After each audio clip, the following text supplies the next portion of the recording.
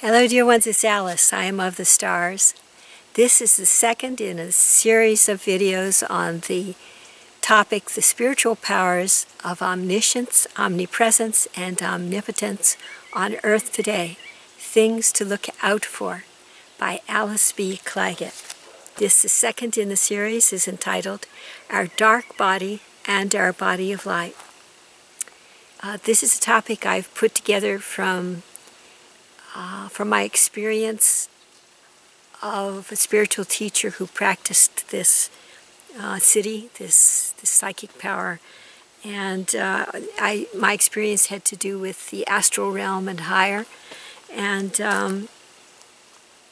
I came to the conclusion that there is a dark body that everyone has that's the counterface of the body of light, and that these two bodies, these two aspects of the subtle body, which might be termed the dark light body, represent our souls in the negative astral realm and the positive astral realm, respectively.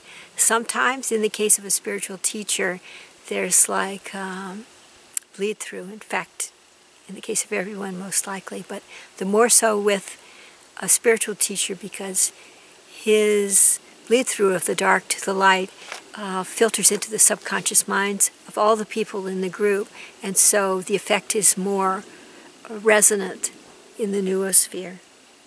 So basically what I'm putting forth in this video is my own synthesis of information regarding the body of light and the realm of duality. I came up with the notion that we also have a dark body.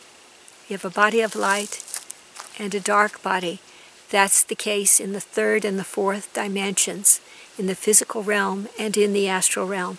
In the higher realms, there's very little of that, and increasingly less so the higher up the energy gets, the more refined the energy is. And now, to proceed with this very short section, in the third and fourth dimensions, the realm of duality, people have both a body of light and a dark body. The body of light is that radiant body beyond good and evil, beyond human notions of morality, that carries with it an understanding of omniscience, omnipresence, and omnipotence. The dark body carries the spiritual person's soul wounding.